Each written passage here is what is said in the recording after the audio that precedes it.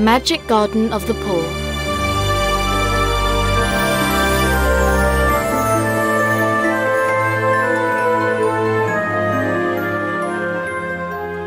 Long ago, there were two friends. One was a farmer, and the other was a shepherd. One day, disaster struck, and a terrible disease killed all the shepherd's sheep. His friend, the farmer, didn't hesitate to help. He gave half his land to the shepherd so that he could become a farmer too. While the shepherd was digging in his new fields, he found a chest full of gold. He took it to the farmer.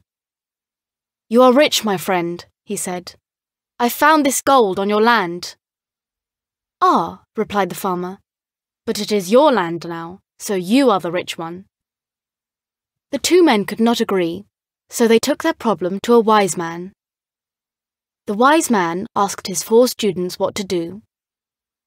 The first said that the shepherd found the gold in the ground, so he should put it back in the ground.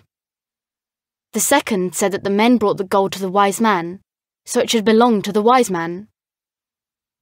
The third said that the ground was part of the nation, which belonged to the Khan, so they should give the gold to the Khan. The wise man didn't like any of these answers, so he turned to the last student. "I think, because neither the farmer nor the shepherd wants the gold, we should use it to make a garden for poor people, where they can come to rest and find food." "An excellent idea," cried the wise man, and the farmer and the shepherd agreed.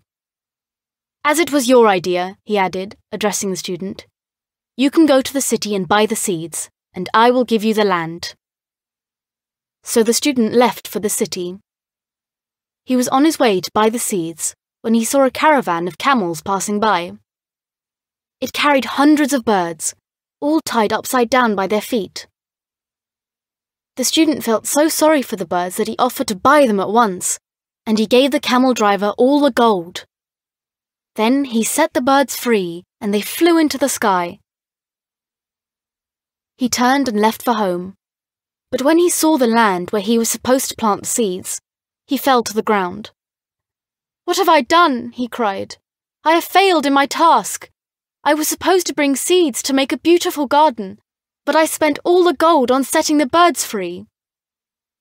The birds flying by heard the student's cries, and they passed the message to others. Then, from every corner of the land, birds came, carrying seeds of every kind. They planted them on the wise man's land, and a beautiful garden sprang up.